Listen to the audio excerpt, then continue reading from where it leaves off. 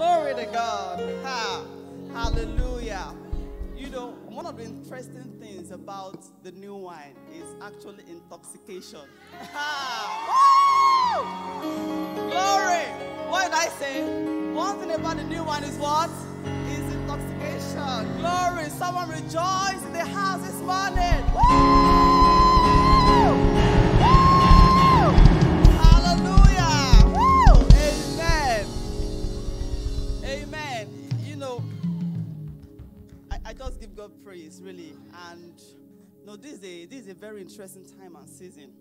So, you know, ever since we talked about the new wine, and this picture will not leave my heart. This picture will not leave my heart. It's a picture of an overflow of wine.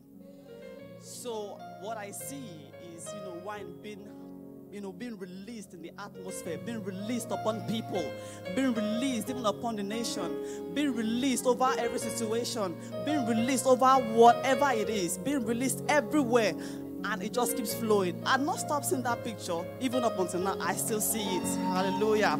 You know, and I'm going to read the scripture over us, because it's, you know, when you talk about new wine, actually the blessing of God is involved. Of course, the Spirit of God is a priority here, but the blessing of God is involved. If you look at Isaiah chapter 28, we'll still sit down, please, but let's just look at this together, okay? So Isaiah 25, verse 6 to 7, this is what the Lord is preparing for us today. Hallelujah. Okay, Isaiah 25, verse 6 to 7. It says, and in this mountain, what mountain are we? Mount Zion. Hallelujah. He said, and in this mountain, the Lord of hosts will make for all people a what? A feast of choice pieces, a feast of wines on the lees, of fat things full of marrow, of well-refined wines on the lees. That means that it does not end. The wine keeps brewing. Glory to God. Okay?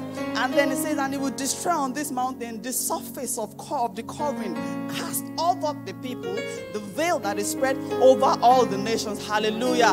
That means that we are gaining sight. We are seeing, you know, that thing that seems to be confusing. You're gaining sight. You have understanding. Amen. All right, now go on to Joel 2 from verse 18. Now, this one is a bit of a long read, but trust me, it's for the house. Hallelujah. So Joel chapter 2 from verse 18 to 27. Let's just go ahead together. Joel chapter 2, verse 18 to 27. I'll read. It said, then the Lord will be zealous for his land and pity his people.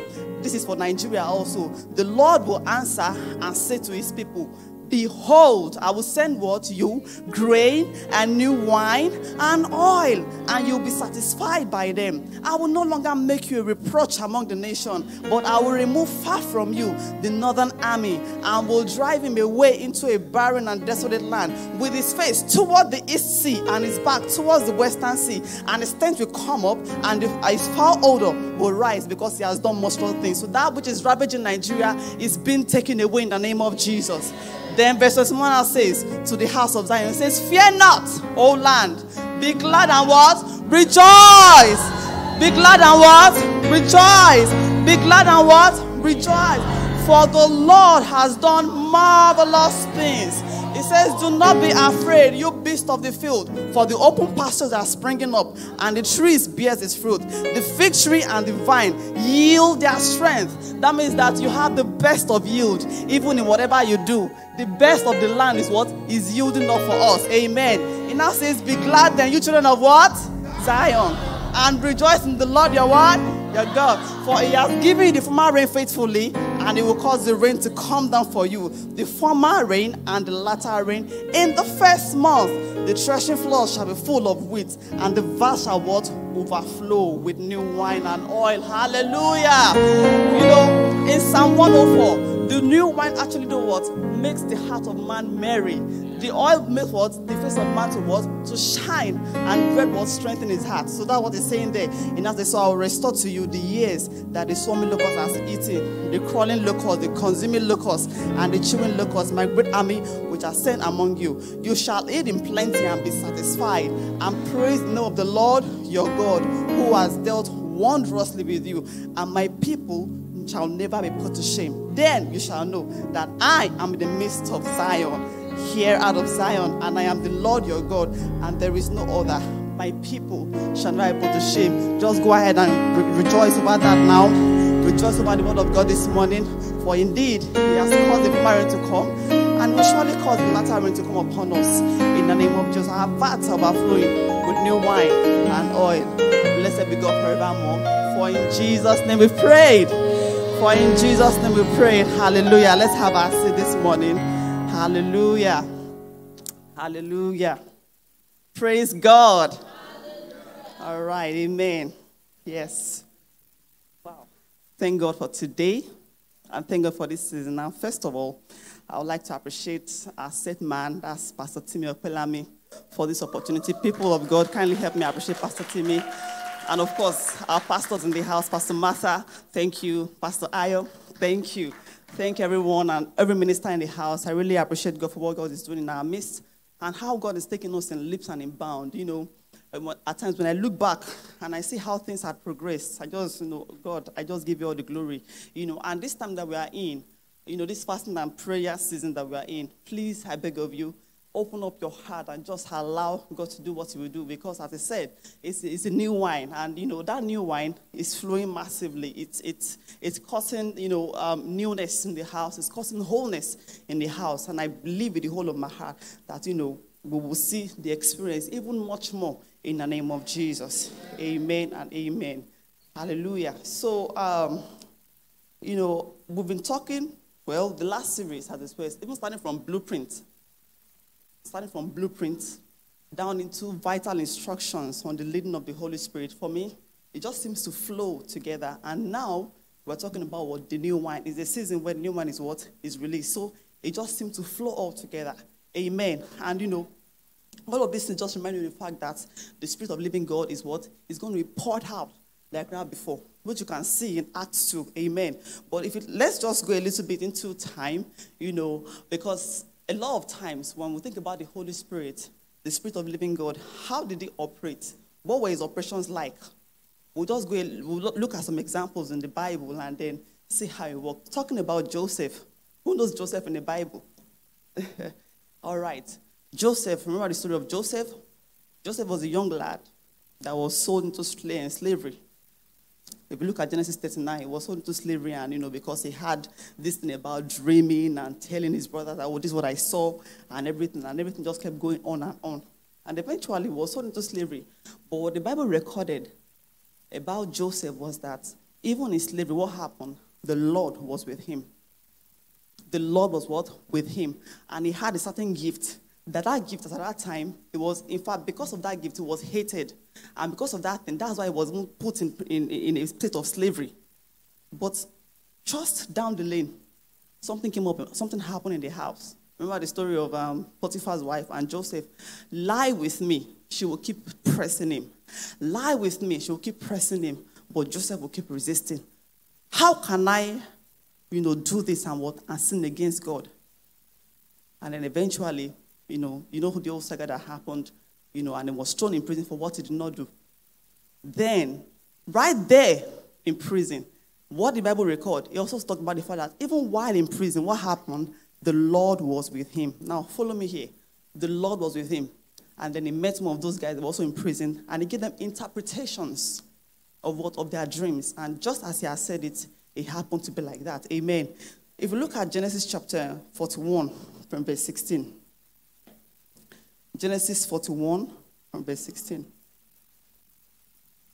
Because, one of the thoughts in my heart this morning is the fact that the workings of the Holy Spirit in our inside actually gives rise to a whole lot of things. Victories uncountable, immeasurable, like that. So we need to actually look at how things had been in time past, even up until now. So let's look at Genesis chapter 41, from verse 16.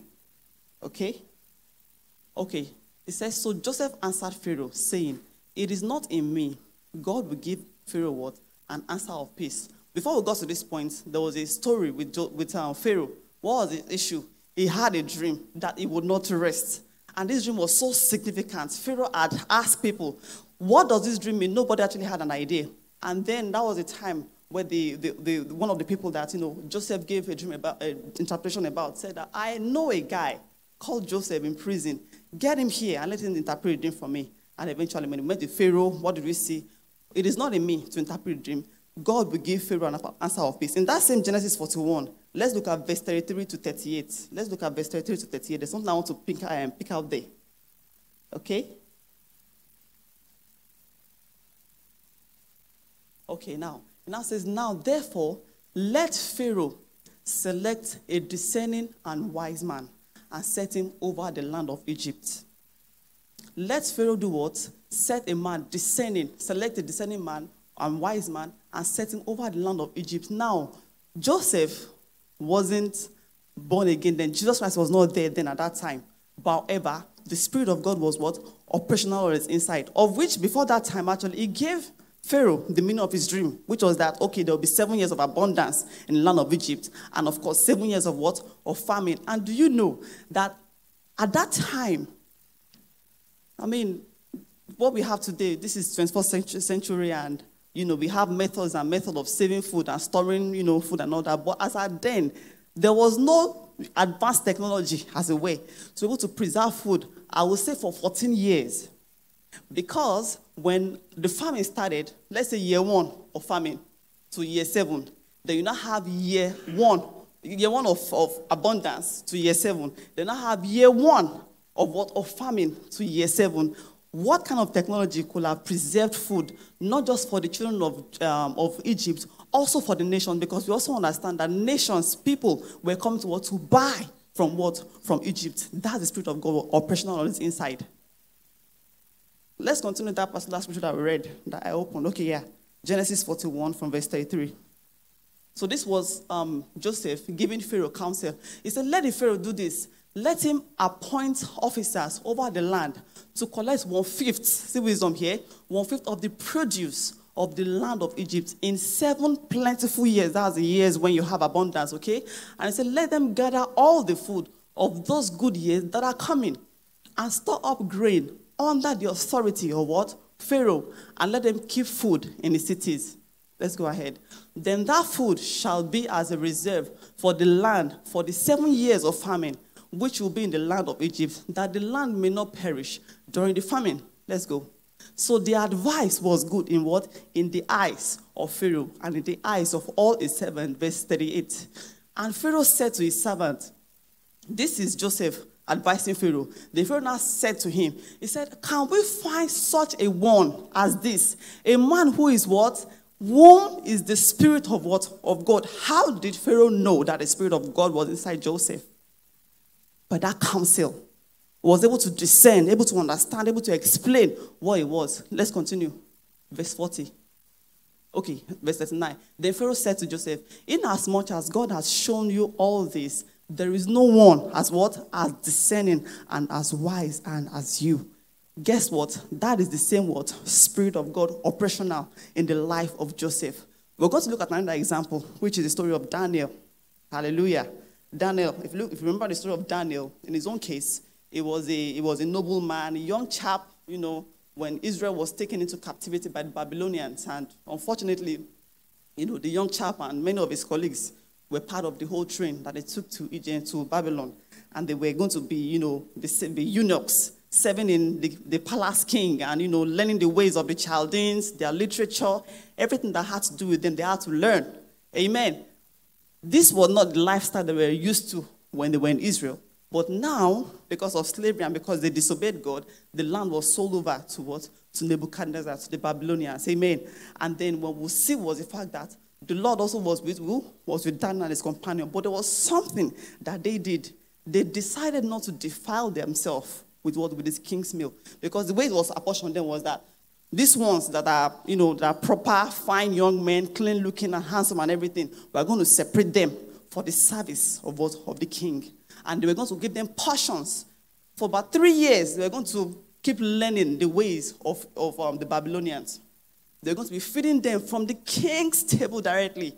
Food that has been given over to who? To their gods. So they're supposed to be indoctrinated according to the lifestyle of what? Of Babylon. So it was intentional.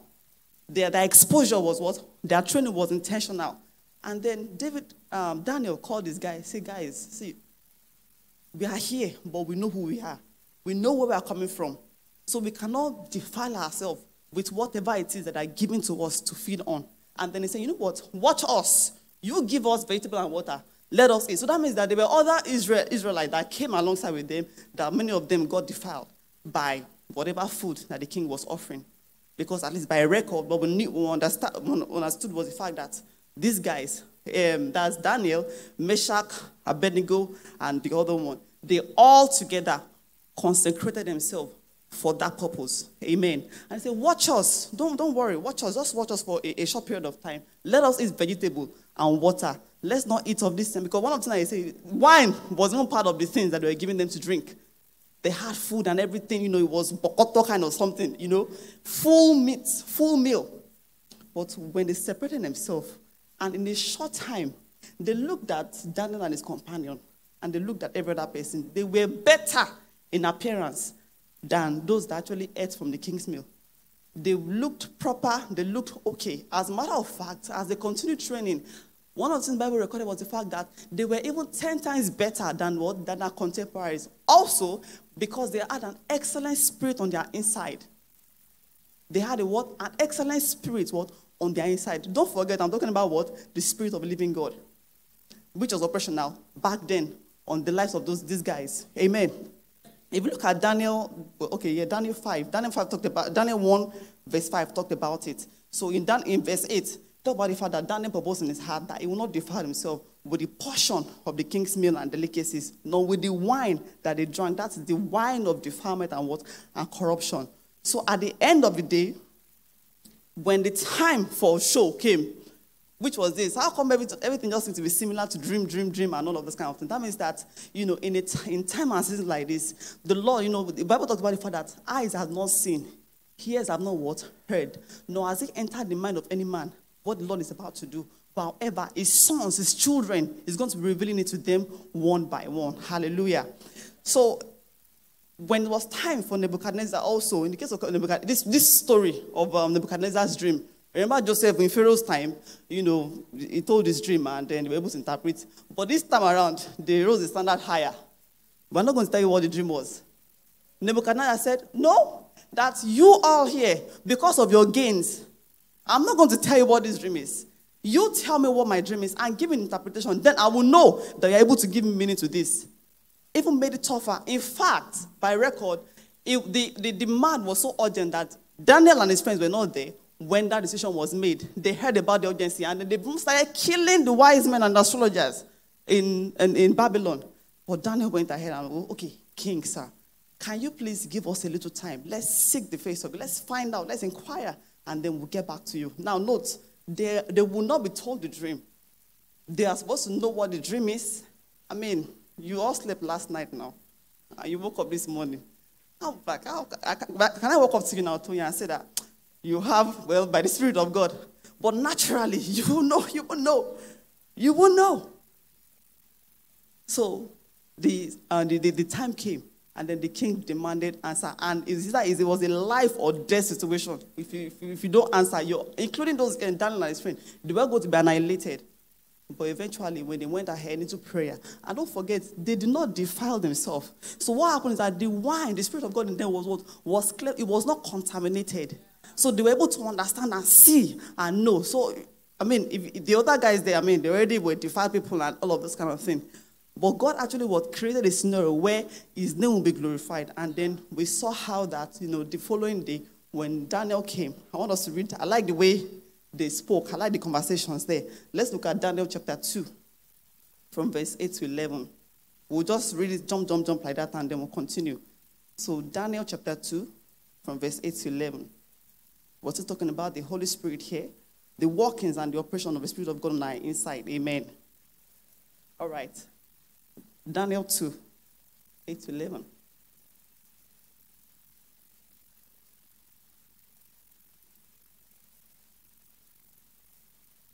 All right.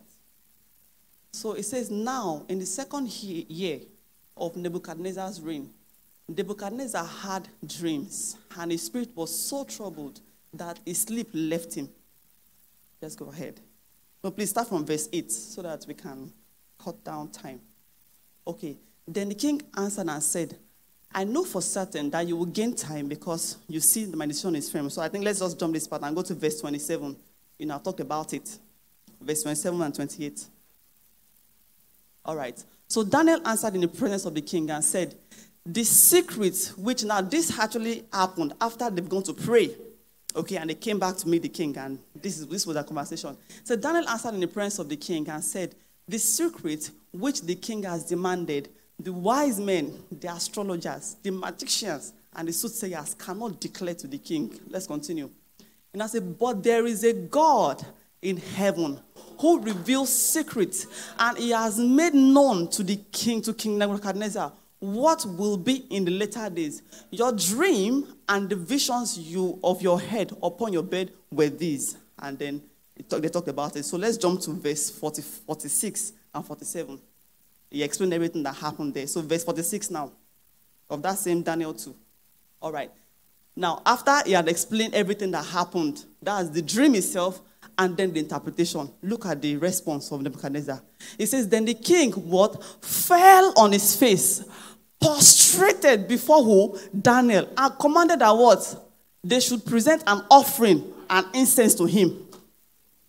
The king answered Daniel and said, truly, your God is the God of what? Gods, and the Lord of kings, and the revealer of what? Secrets, since you could reveal this secret.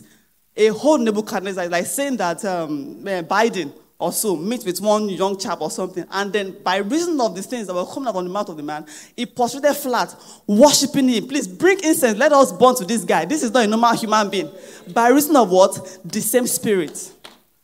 By reason of what? The Holy Spirit. We are talking about the Holy Spirit here. Let's not forget that. The Spirit of living God was able to work wonders in a nation where Babylon was what power by then? They were in charge.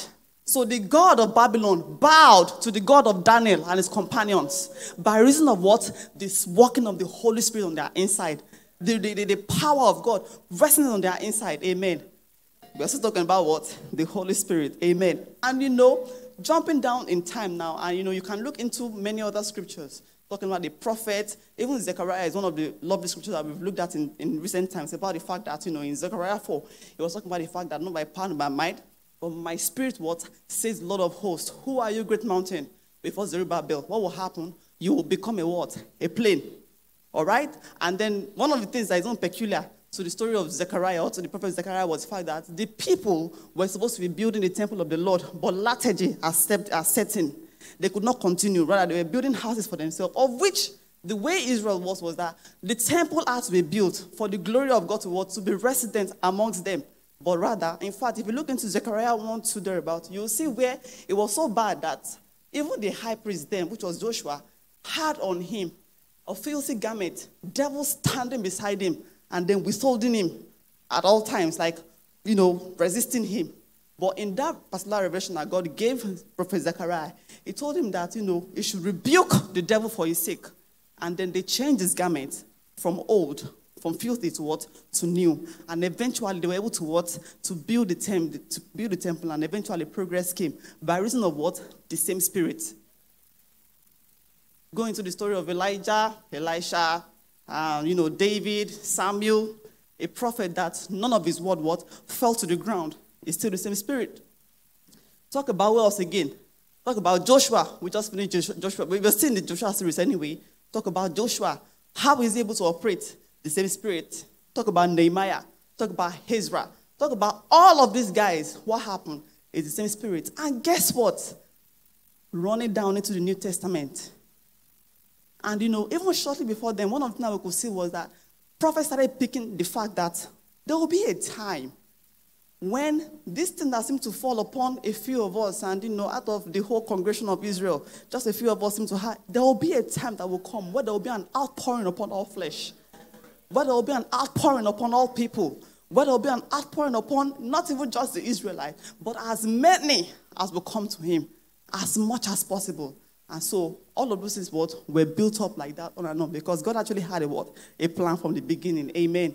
And then we set a time in the time of Jesus when he was going to come. And, prophet said, what has gone? Mary had received, what the angel came to tell her about Jesus. Oh, Jesus is going to come, and then you name him Christ. His name is Jesus. He's Emmanuel. Why? Because he's going to take away the sin of the whole world. And, Christ was born, and, he was living. He had the disciples. And one very interesting thing is the fact that the first miracle of our Lord Jesus Christ was what? Turning water to wine. That's the true winemaker. Hallelujah. It was specific. I was reading something. It was talking about the fact that in the Old Testament, in time of Moses, when they were in Egypt under bondage, the first miracle, or the first, rather, plague that plagued Egypt was what? Blood, water turning to blood, right? And the last plague was what? Was the death of the firstborn of the children of Egypt. But in the case of Christ, the first miracle was what? Turning water to wine. And his last miracle, shortly before he died, was raising Lazarus from the dead. Hallelujah. So we have a better word, covenant. We have a better word, covenant. It just makes me say how that, whoa. There's a whole lot of things to explore when it comes to the Holy Ghost, when it comes to his working, when it comes to the new wine and all of that kind of thing. Amen. And one interesting thing is the fact that, the Holy Spirit was promised. So it was not a matter of, maybe he might consider, he might rethink. No, it was a surety that the Holy Spirit was going to come. Let's look at what Christ was saying in John chapter 16, verse 5 to 8. Because he was with them and he was telling them that, guys, I have to go so that this can come. Let's look at that 16, John 16, yes, from verse 5 to 8.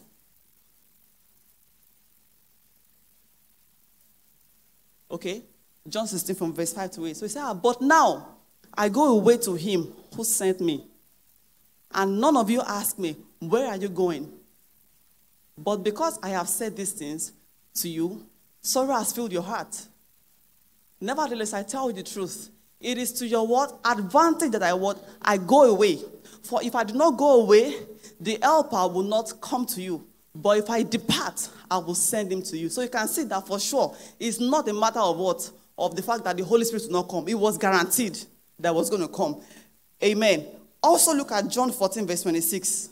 John 14 verse 26 is a lot of scriptures that, I'll put together and we'll talk about. Okay, John 14, 26. All right. And it now says that John 14, 26, please. All right. Now, Christ was talking about who the Holy Spirit was here. He says, but the helper, the Holy Spirit whom the Father will send in my name, it will do what? Teach you all things and bring to your remembrance all the things that I said to you. All the things what I said to you. I talked about the guys in the Old Testament. And all of these examples that we have in the Old Testament are actually for what? For our example and for our edification. That template and blueprint that has been, that has been layered for us to see how these things work before and then expect a greater one. Because according to Hebrews chapter 1, verse 1 to 4, let's look at that also. We're going to do scripture, and everything like that. So, Hebrews chapter 1 from verse 1 to 4. Okay? Hebrews was saying here that God, who at various times and in various ways spoke in time past to the fathers, by what? By prophets. Right? We saw that in the scriptures. Some of the things I talked about prophet, about, all of the way they understood what God was communicating at that point in time. It now says now that has in this last day spoken to us by his Son, whom he has appointed heir of all things, through whom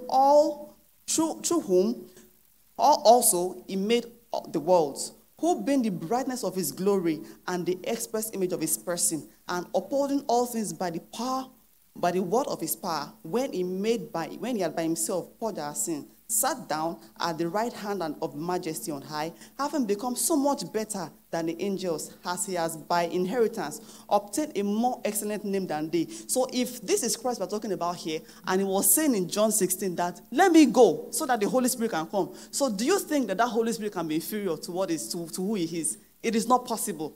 It was that the Holy Spirit will be a dimension of him, living in every one of us. Christ was one then, you could just see him at one point in time. He wasn't split everywhere. You could not receive him everywhere like that. It was just, like that in the flesh. But when he left, and then coming back, he was going to send what? The Holy Spirit, which was also going to be a representation of the person of God and his Christ. It was going to be a full representation. That's why I was telling you that, see, it's the helper. It will teach you all things. It will make known things to you, things that, you don't understand. Help you to solve puzzles and enigmas. like Daniel would be able to solve. Help them to reveal things that will concern national matters, national affairs. It will reveal to you. You will understand it. Amen. And I talked about Christ like in that light and everything. So if you look also at Acts chapter 2, now this is where the Holy Spirit now showed up. Now after he died and then he ascended, he told them, please tarry where? In the upper room where you be what? Endued with the Holy Ghost. So let's look at Acts chapter 2 from verse 1 to 13. This one actually is where we can talk about the fact that, yes, the Holy Ghost that they've been looking for in time past, that just a few of them had, this time around is poured out from on high. Amen. So Acts chapter 2 from verse 1 to 13. It says, now when the day of Pentecost had fully come, they were all with one accord in one place. And suddenly there came a sound from heaven as of a rushing mighty wind, and it filled the whole house where they were sitting. Then there appeared to them divided tongues as of fire, and one sat upon each of them. Okay? And they were filled with what? The Holy Spirit, and began to what? To speak with other tongues as the Spirit gave them utterance. And there were dwelling in Jerusalem Jews, devout men from every nation and under heaven. Let's just jump to like verse, to verse 12 thereabout. Okay, so they were all amazed and perplexed, saying to one another, what could this mean? Verse 13. Then others mocking said, they're full of what? New wine. I said that one of the signs of what? Of the Holy Spirit is what? Is of new wine rather, is what? Is intoxication. That means that you begin, like Pastor was giving reference one day. He said, a man that is drunk, that has gone to the beer parlor and has drank all manner of things together, and when he comes out from his place and then he's moving, he's a man of authority at that point in time. He knows what you do not know. You can take that. No, really, he actually knows what you do not know. He knows that he has 10 houses in Banana Island. He knows that he has the best of cars in his garage. He knows he has everything. But you that you are still normal, you're like, this one is not okay. But he knows what you do not know. In the case of the Holy Spirit, what do you do? What happens in the same case? We know what they do not know. But this time around, what we know are the things of divinity. Hallelujah. It is what eyes have not seen that we know. It is what ears have not heard that we know. It is what has not entered into the mind of anyone that we know. Amen. That's why Paul could categorically say in Ephesians 5 about the fact that don't be drunk with wine, in which is excess, in which is dissipation, but be what? Be filled with what? The Spirit. Be filled with what? The Spirit. So that you can do what? Because once you're filled with something responds in replacement. When you're filled with the Spirit, what happens is that you begin to sing in psalms, in hymns, and a spiritual song, making what? Melody in your heart to the Most High God. Amen. So these operations, this working of the Holy Spirit, these are the ways, that we can also target that it works. But another thing that also came to my heart, even as I was, thinking about this and just praying about it and all of that, was something that, Christ said typically where Christ talked about the new wine and wineskin. That was in Mark 2. That's in Mark 2, Mark 2, verse 22. I want us to read that and then we'll continue. Mark 2, 22. Okay?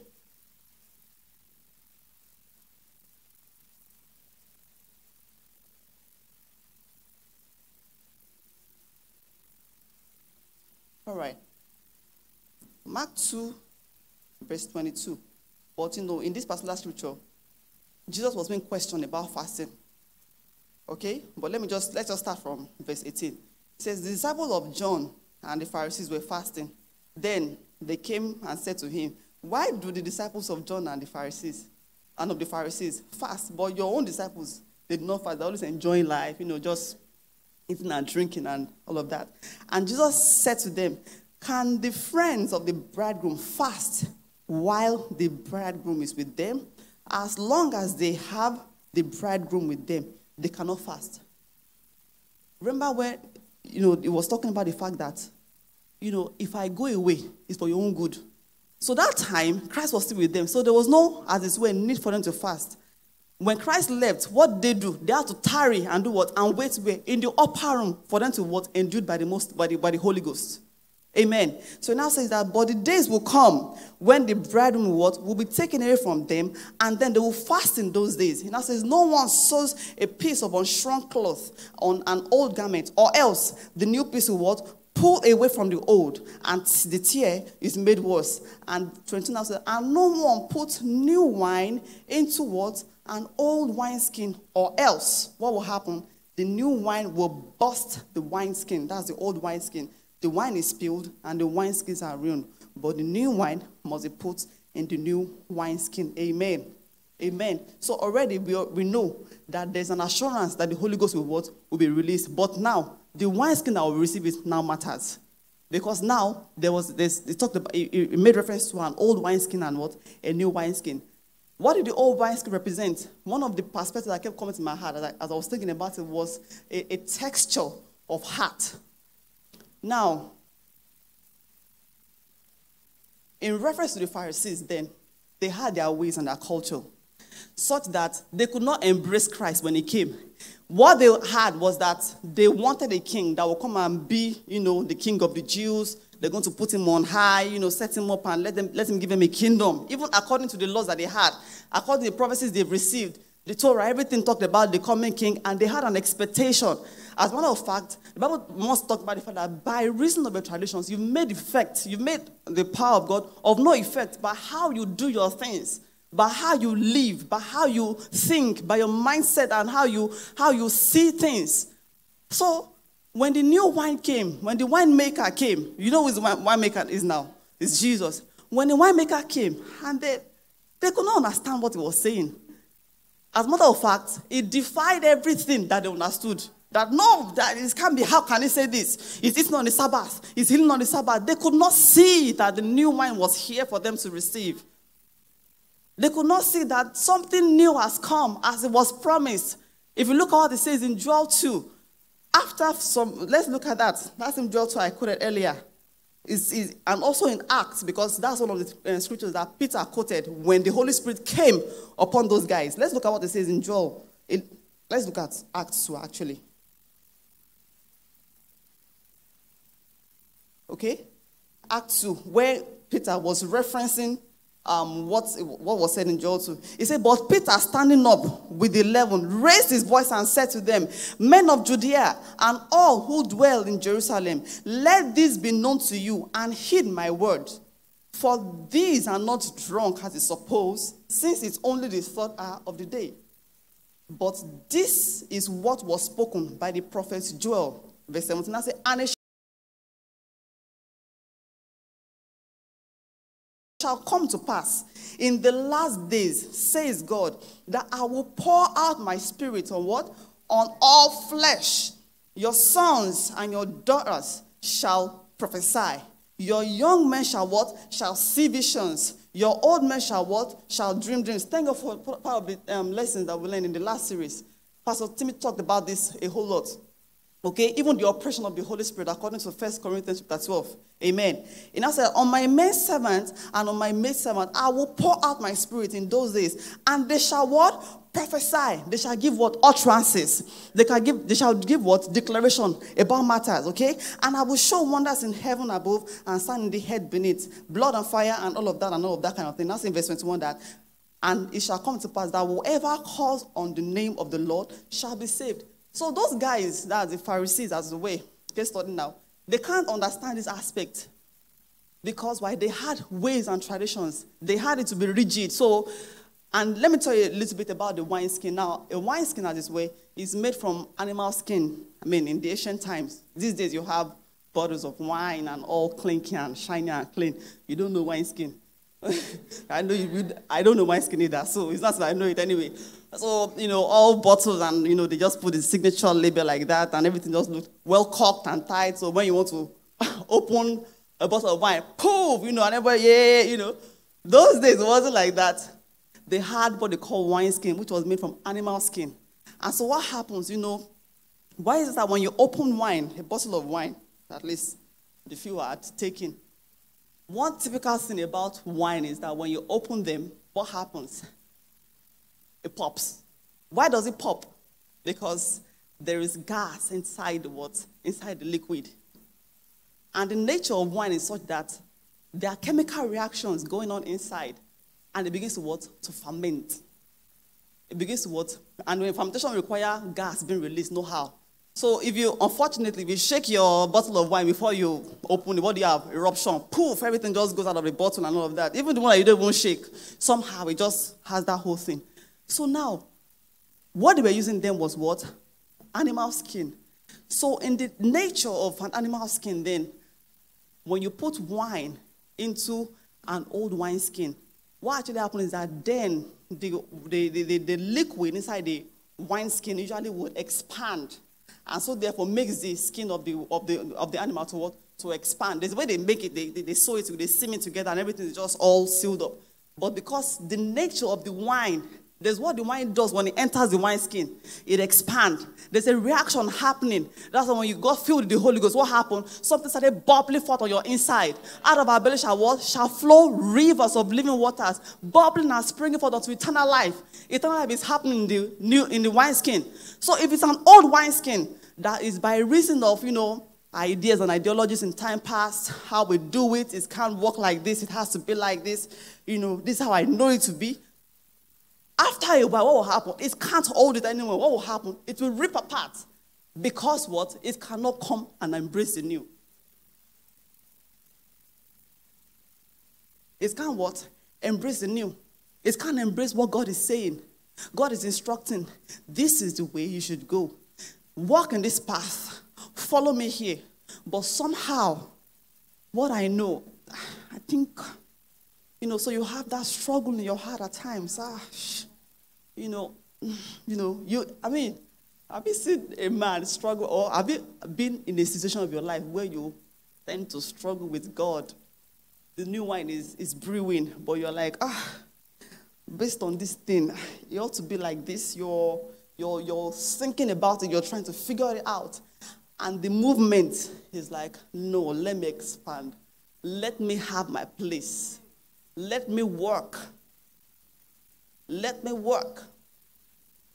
And then you have to either yield to that or yield or you bust. Thank you. And then let me give you a definition.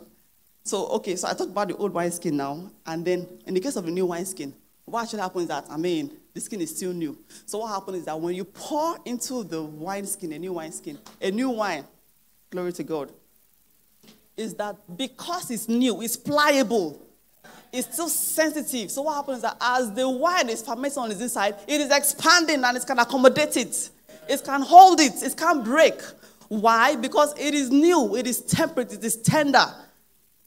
It is circumcised.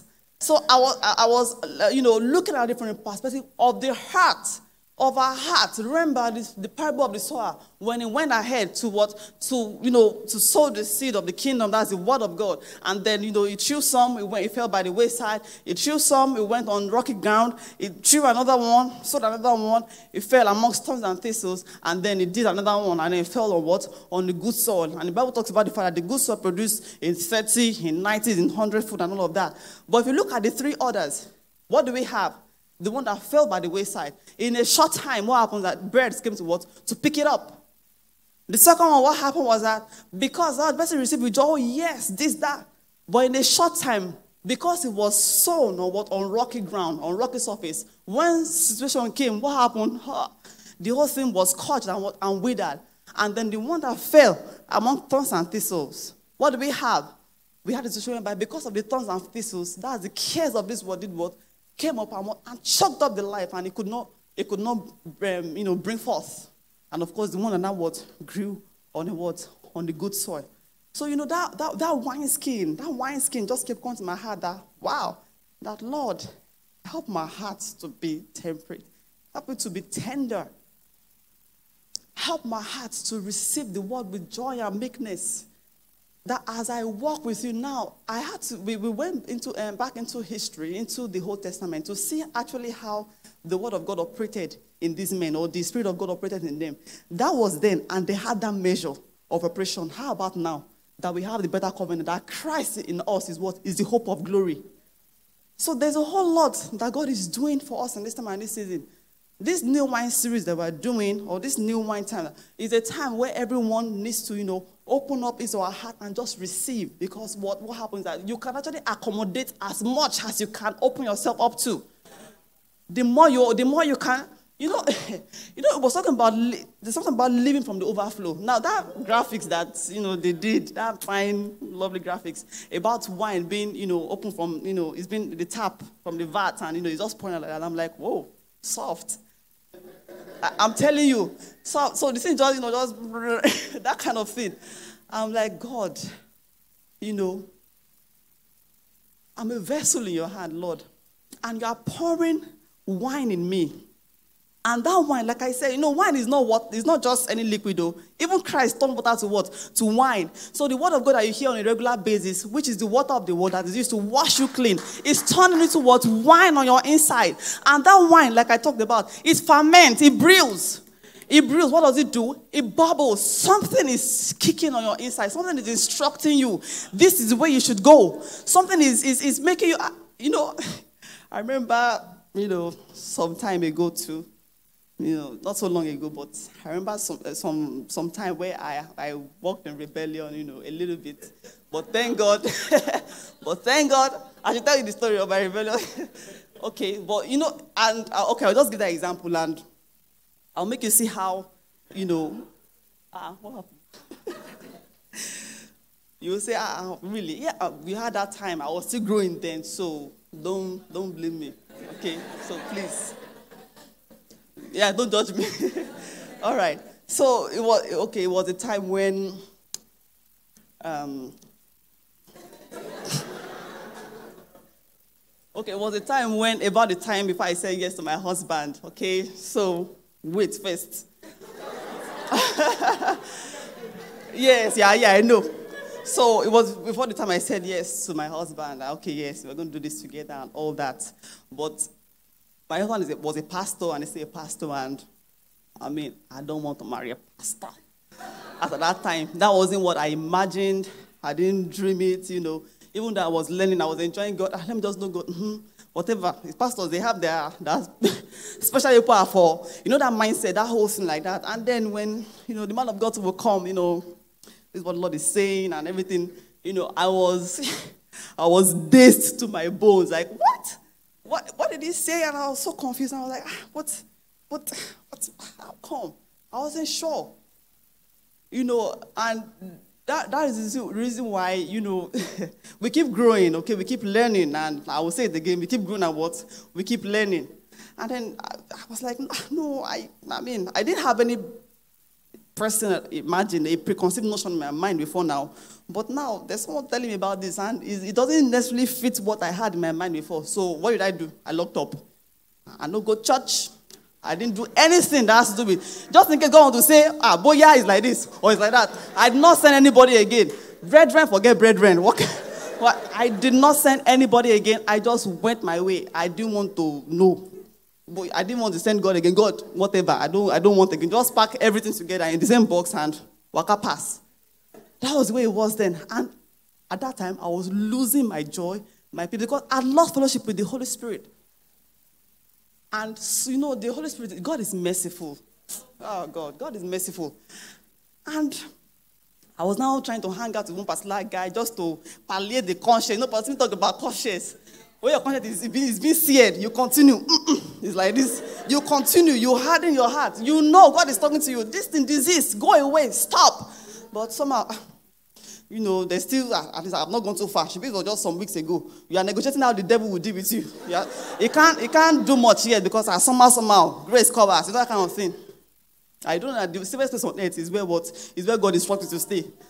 So it wasn't a matter of maybe the man in question or not. I don't want to send anybody again. Let me just go my way, because I never imagined that I was going to be with the pastor and all of that.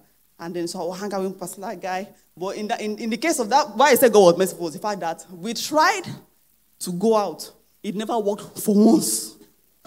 It never worked. They said will pen me, but we'll still anyhow. It will pay me. And the guy was someone that it was the president of a particular department, national president now. And, it was busy. I will still find a way. You will apologize. Oh, I'm sorry, this one happened, that one happened, and everything. Okay, no problem. We'll plan another one. So, so all of those days kept happening, and I stayed away from the Lord Jesus Christ. I didn't want to have anything to do with God. That was actually walking a blatant rebellion. Now, God had not said that he's the one or not. I just don't want to hear. I don't want new wine to speak. New wine, day first. Because why? I still had an old casing that will not allow the new wine to break forth on the inside. So the one that now broke the camel's, back and everything was that. So we planned. So we were supposed to meet by 4 o'clock. I called 4, 5, 6, 7. So so that 3 hours. You remember when Christ was on the? Remember when Christ was on the cross? That 3 hours of anguish and turmoil, when Christ was going to give up his life. I went through that stuff. 3 hours of decide. Will you stay with God or you will continue on this path of perdition? Will you stay with God? I kept thinking about it. Lord, how do I? What am I running away from exactly? I don't want to agree with God because I felt like that come on, like God now far, I felt like that's not. But lo and behold, at the same time, so I thought that thing does not look attractive. Here, devil was like, he's inviting you into what? Something else entirely. And I just kept, so that 3 hours. So by the time it was 8, something broke in my heart. Like, there's no point. That's when the bros now, I'm so sorry. I came, was apologizing. I said, no problem. Truth is that I can't remember how the whole thing went, but that was the last time I had anything to do with him. And so I now went ahead, like, so after that time, he came to meet me. That's my husband. He came to meet me. I was talking to him about the fact that, what do you call it? He was like, Itunu, well, Itunu, he called me then anyway. See, it's not about me now. Your relationship with God matters here. Don't this, don't that. And then he spoke to me so strongly that, see, forget about me. That I didn't even say anything. Just forget about him now. Focus on God because I was losing life. Peace was eluding me. I was dying as it were. And then, I went my way and I just needed time to myself. This is just an example of, what I'm talking about. And eventually, I decided to. I'm sharing this is because it's so synonymous to what we have here today. So I pray, I talked to God. I just, Lord, okay, you know what? Just help me. I can't do this on my own. I've missed you, Lord. Really. We will not walk in rebellion in the name of Jesus. We will walk continually by the Spirit of living God. I'm just saying what I experienced. And then I'm like, Lord, just help me, Lord. And God, a willing Father, always ready to hear you and receive you. One of the, there's one particular revelation I had, one of those nights like that. And I saw a house, a mansion, that, a lot of things I saw, but this one is very, very specific. So there was a house, a mansion, a lot of attacks was on that house, but after a while, the counterattacks came by the Spirit of God, and all of those things went. Then in that, all these epic houses in all of these, foreign movies where, they have a palace, they now have a ballroom. So in that particular revelation, I was ushered into a ballroom. And in that ballroom, there was a long table. All these kings now, when they want to, their dining table is usually very long. And lo and behold, on that table, I saw a flask of freshly brewed wine that was placed on the table in different containers and different sizes. It was even a glass jar. For those that did science experiments, the shape of those jars and all, but these ones were bigger, not your small bottom flask. It was bigger. It was really massive. And, I was invited to a table to come and drink wine. And then it's so interesting that I tasted of that wine. I woke up with the taste of the wine in my mouth. It was a sour, I can still remember, if you look at, remembering how the picture was, there was still bubbles on the, the rim when you have a full bottle of wine or so, the rim of where the wine stops, or where the level, you have just little bubbles all over like that. It was still fresh. It was warm. There was a sort of warmth and sweetness and sourness that particular that wine had. And from that day on, I knew that the winemaker has met with me. and I will not let him go again. I will not let him go. Because what happened? That's the source of my life. You cannot live life without the wine of the Spirit of living God. You will crack. You will not continue. My relationship with God was restored, and the other story we'll talk about it some other time. How? Because it's a whole lot of things. So it's an epistle, sincerely, for another time. Don't ask me what happened next. It's that my relationship with Jesus was what? Was restored. Glory to God. Hallelujah. Amen. So the old wine. So you can see how I was walking. I didn't want to answer. The wine would bubble, would do. You will resist, you will refuse. So at that time, one guy walked up to me, said, "You and this guy, you don't fit." And he walked away. This one does not know God, though. It's not as if he knew anything about it. I was a random guy, you know. He just came to me. He said, "I see it's one guy. You guys, you don't fit. And then left. Because I chose to disobey the voice on my inside, the one outside had to start talking. That's what Pastor Itunu was saying about the fact that if the Lord happens to shout to you from outside, you're always hearing from outside. It means that your ear is not, in that sense. Because what? I was walking in what? In rebellion, in disobedience. And, this thing, you can say, how it happened. It's because of what? Old mindset. Ideas and ideologies. 2 Corinthians chapter 10, verse 4 was talking about the fact that the weapon of our warfare are not carnal, but mighty in God to what? To the pulling down of strongholds. Knowledge, ideas, and things that exalt themselves high against the knowledge of God in your life. When your upbringing, how were you brought up? What kind of family system were you brought up in? Now, these things, we don't control them. You didn't decide where you're going to be born. You didn't say, okay, in heaven, our Lord, this. Many of us really, if we have to make a choice, you will be born in Nigeria, first of all. You will not want to be in Nigeria. But we didn't control that. You will not want to be born black. Neither did the white man chose to be born white. Nobody chooses it. The Lord what makes it happen. But however, it's a fallen world, yeah. But in that fallen world, there's also a redemptive side of it. Okay? Yeah, we're in this world, but what? We're not of this world. Is that my time? Okay, sorry. Okay, Holy Ghost, just help us. All right, so I was talking about the fact that I actually was surprised. I was looking at night, I seemed to, okay, no problem. So we'll continue.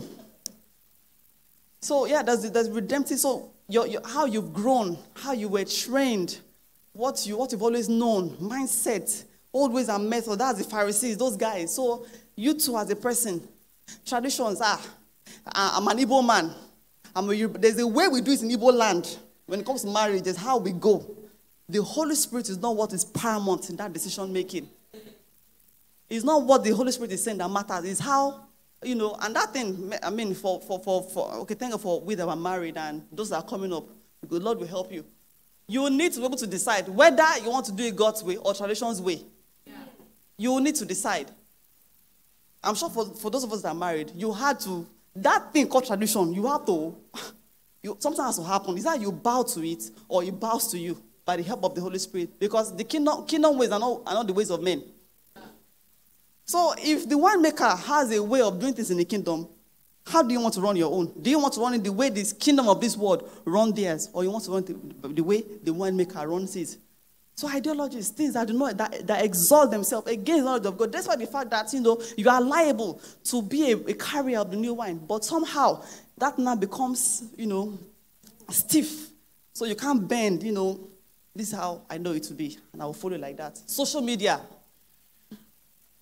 always projecting trends that will always lead to an end. No trend has been sustained till date in the time when it comes to worldly concepts. No trend. Remember, every trend, there's always trend, new trend every time. You open social media, trend is, it doesn't end. But guess what? There's a trend in the heavenlies that has been from time immemorial that will outsmart whatever trend in the next 20th century. It will outsmart it. It's more intelligent. That is the new wine. It is more intelligent than whatever system and structure that can be in place. That is the same intelligence that worked in the time of Joseph. It worked in the time of Daniel, in the time of the prophet, in the time of Jesus. And it's still working now. You must align with that trend. The trend of the Holy Ghost.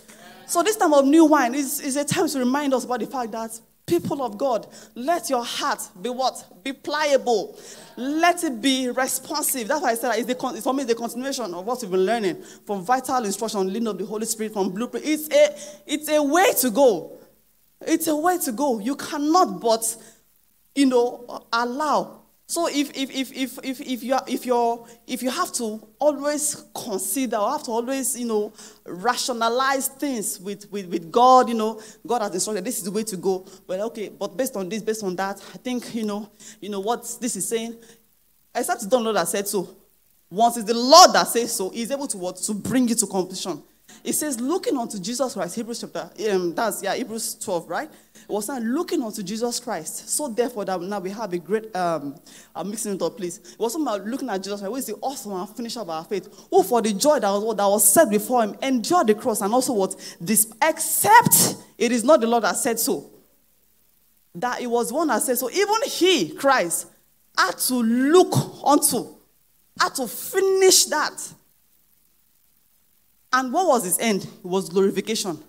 Because it said he endured the cross and despised the sheep. And now we see that what? So that means at the end of every child of God, the end of every believer is what? Is glory. Yeah. Your end is glory. But however, that walk, Jesus Christ started it, he finished it. So you can help you to start it and what? And finish it. But you must walk with him. Your wineskin must be new. Must be checked at all times. The Bible was talking in Proverbs 4. It was talking about the fact that guarding your heart is what? All diligence, because out of it what flows, stems the what? Issues of life. How things will go about you. Eventually, the texture of your heart. The texture of your mindset, of how you think. When you begin to resist, instructions. That's why that conscience message was very, very pivotal. When you begin to resist, nudges and this way, you know what to do, but somehow you figure it out. We're going to sort it out later. What happens is that you are hardening your wineskin. Your wineskin is becoming hard to expand. It's becoming hard, and don't forget once again that the wine keeps what? Fermenting. So that gas is that what? Is that fragrance? That when men see the what, they will glorify God in you. No one sees the light and what, hide it under a bushel, but put it where? On the tabletop, so that what, the old light will shine across. That same gas that is fermenting in the wine is the light that men ought to see what, and glorify God. So I don't know, wherever you are right now, and you're looking at, okay, how do I feel? You've gotten a word from God. Consult with the winemaker. Christ, I'll finish up with this particular scenario. That's Christ in John chapter 2, where his first miracle was turning water to wine. Imagine. The MC of the event was telling the bridegroom, in the days of the Jews, as a host or as a guest, you can sue your host. Yes. It's like going for Owambe, Jessica.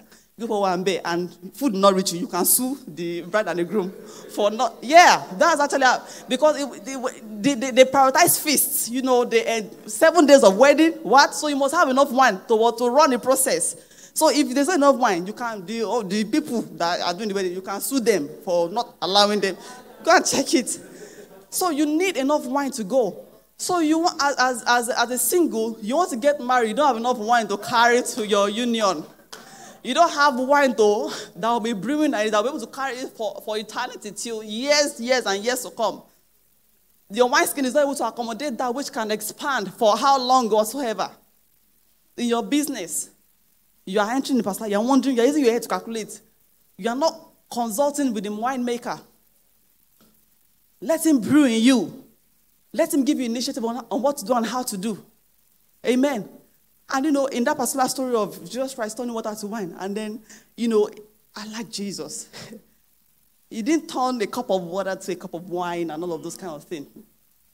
He turned about 20 to 30 gallons times 6. Do you know what that is? That was over 2 drums of wine. You know drum now, that blue drum. Like, in the wedding, it turned 2 drums plus. If it was 30 gallons, that's about 680 liters or something like that. Massive. Into wine. So, what are we? to lack wine. We can never lack wine. It cannot run dry. Maybe that's why that picture that kept coming to my heart from when fasting started, about wine just being released. Why? Because the winemaker has it in abundance. And why is it that it was water, it turned to wine? That water is what? Is his word. Is his word. So it's on top of that that wine will flow. It's on top of that. How can wine or water ordinarily be turned to wine? Lord. The Lord will give us understanding in the name of Jesus. The Lord will give us understanding in the name of Jesus.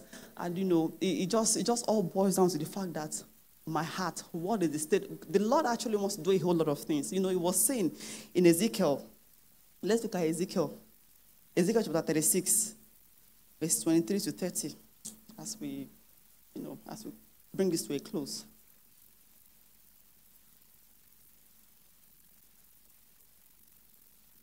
Ezekiel.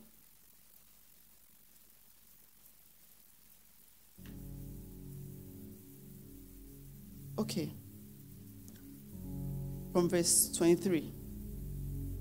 See what the Lord was saying here. He says, and I will sanctify my great name, which has been profaned among the nations, which you have profaned in their midst. And the nations shall know that I am the Lord, says the Lord God, when I am hallowed before your eyes. And that says, for I will take from you among the nations, gather you out of all the countries, and bring you into your own land. Then I will sprinkle what? Clean water on you, and you shall be clean. I will cleanse you from all your filthiness and from all your idols. Then verse 26 now says, I will give you what? A new heart, and put a what? A new spirit. What? Within you. That's like, I'll give you a new wineskin and put a what? A new wine within you. Amen. I will take away the heart of stone. That's the old wineskin that is hardened. It says, I will take the heart of stone out of your flesh and give you a what? A heart of flesh. That means that a heart that is, okay? And I will put my spirit within you and cause you to walk what? In my statutes. And you will keep my commandment, my judgments, and do them. Then you shall dwell in the land I give to your fathers, and all of that. So that means that by reason of the what? Of the new spirit of God on your inside, because even your heart has been changed, you will not be told what to do because you know what to do. He said it will now cause you to walk in his statutes. The instruction of the Lord will forever be in your heart. You will not walk in errors and mistakes. That things that people clearly fall into, errors that people clearly make, you will not fall into the same errors. Why? Because it will put what? A new spirit within you. Make your heart what? New. Make it temper. Make it, circumcised. Let the foreskin of your heart be taken away. Do not let situations of life, do not let your ideas and ideologies to be a stumbling block into what God is doing. It's a very interesting time that we're in. We're fasting, we're praying. This is an opportunity where we can shed off the old wineskin in our lives. Where those things that seem to be, this is the way to go about it. This is what I've always known. This, for some of us, it's not as if you want, it's just how you grew up to see life. It's how you, and somehow the Holy Spirit nudges you in that, no, it can be like this. But you're wondering, how does this work exactly? He says, going to put a new spirit within you. Give you a new heart. Change the one that is hardened to a soft one. That conscience that is seared is going to revitalize it again. You're able to know wrong from right. You're able to know what to do and what not to do. What seems to be attractive. And people are falling to it. You're able to take a stand against it and win. Daniel's time, it looked as if they're losing out initially when they serve bokoto and everything. You're eating effort or something like that. You are doing vegetarian mood. You are not eating, better food with wine and all of that. At that point, I look at it that they were losing out. They almost look at it. But on the long run, they were the ones that were winning. They could solve problems. And that was a national problem that they solved right there. It was a national, likewise Joseph too, it was a national, continental problem that they were solving by the same spirit. And that spirit is what? Is working on our inside. God, you will make my heart sensitive. You will make my heart pliable. You will make my heart flexible for the move of the Spirit of God on my inside. Oh, Jesus. You will make our hearts tender at all times. Tender. Tender, Lord. Tender. Oh, Jesus. You will make my heart tender. Paul was talking about the fact that, it is no longer I that lives, but Christ that lives in me. And the life that I now live, I live by the faith of the Son of God, who loved me and died for me. Lord, you will make our hearts tender again. In this time when you're releasing new wine, Lord, our hearts are made new, are made fresh, and we are freshened.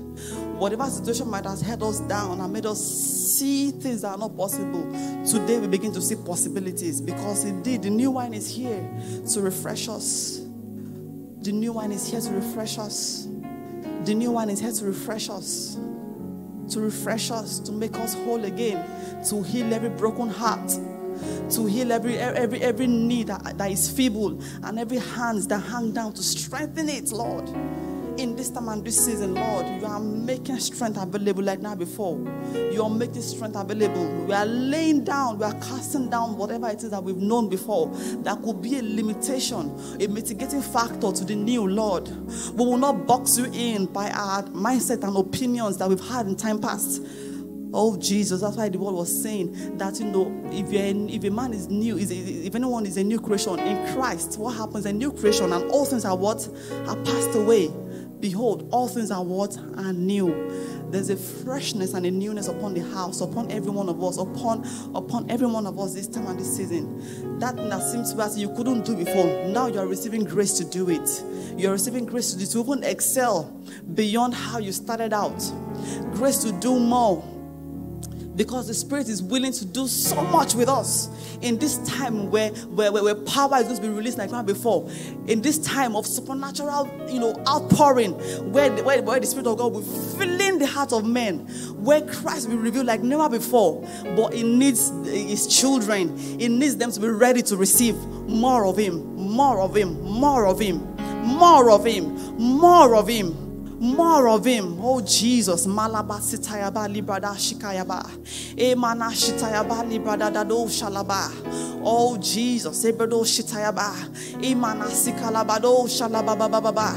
Ebrodo shitayaba. Oh, Lord, you are causing us, Lord, to see newness, Lord. Newness, Lord. Newness, Lord. Oh, that you communicate through your word, through our intimacy. That's why intimacy must be built. It must be fanned to flame. It must be fanned to flame. Oh, Jesus. Brother Shitayaba Librada Sholaba. Oh, God is actually taking us into new dimensions. Even in our walk with Him, He's taking us into new dimensions. With our grace, we begin to understand things even more. The level of our perception increases, heightens. As a place of work, that we seem to be as if no one has really figured out. We are receiving grace to figure it out supernaturally, in the name of, by reason of the new wine that is placed on our inside, that is being poured forth from on high to receive and to accommodate it. And our heart is receptive to it. Is receptive to it. In the name of Jesus. Thank you, Lord Jesus. Thank you, Lord Jesus. For in Jesus' name we prayed. For in Jesus' name we prayed. Hallelujah. Praise the Lord. I'm done.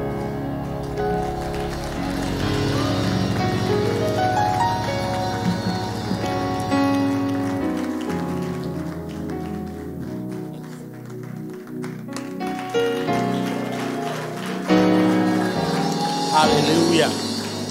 Amen. Wasn't that a good word? Amen. Glory to God. Can we say God bless you, ma'am? Hallelujah. That was such a refreshing time